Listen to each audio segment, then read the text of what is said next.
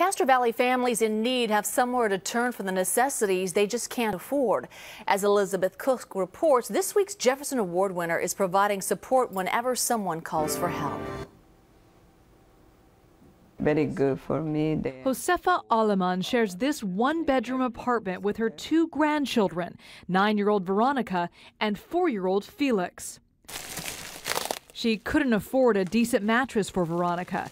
The 67-year-old has been sleeping on the couch while the kids sleep in her bedroom. But now all three get their own bed, thanks to this man. Here the angel. This is big, big angel for all families.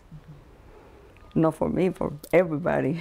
The angel is Ray Harris, the man behind Castro Valley Outreach. Not only did we get them a bed, we got them gift cards for food, and so we don't have to worry about the kids coming to school when they are hungry. Harris started the program 23 years ago to help families in need during the holidays. There was about 50 families that first year.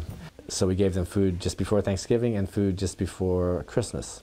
5 to 8 years, we were helping over 100 families. Now, Castro Valley Outreach helps families year-round. Ray was inspired to give back to his community when his kids were in school, and they would collect toys and clothes for the holidays and then donate them to other cities. He recognized that some of the families most in need were right in his own backyard in Castro Valley. There is a sense that there isn't such a need because of the demographics, but there is a level of need that sometimes is really unnoticed. When I was a kid, my mother and my brothers and sisters, we were on welfare, and people helped us. And so that's always been in the back of my mind. Ray relies on the schools to let him know if there is a family in need. His only requirement is that they must have kids in Castro Valley unified. Anything you can do to help kids, I think, is a great thing for our country. They're our future. But it gives the people like a sense of somebody cares that doesn't even know me. They care. Beautiful. Tonight, this family in Castro Valley will sleep well, thanks to this week's Jefferson Award recipient in the Bay Area, Ray Harris. Elizabeth Cook, KPIX 5.